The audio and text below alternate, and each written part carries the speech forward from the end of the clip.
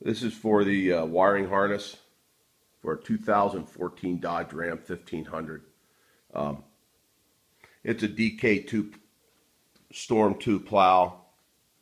The provided wiring harness, the instructions are fairly easy. It's just finding a location inside of the engine compartment for the provided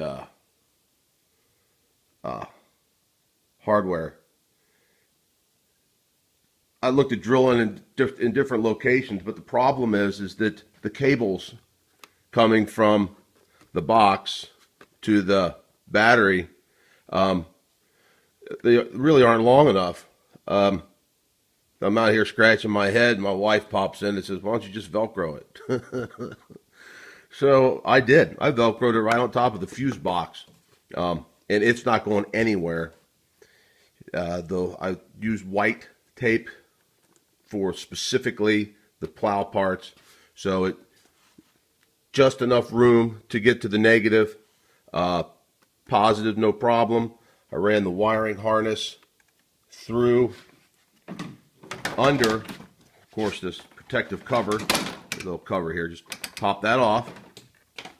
There's plenty of room to snake it under that inlet, along the channel here, wire tying it to an existing wiring harness, and you drop it straight down here, and you can literally fish it right through the grill.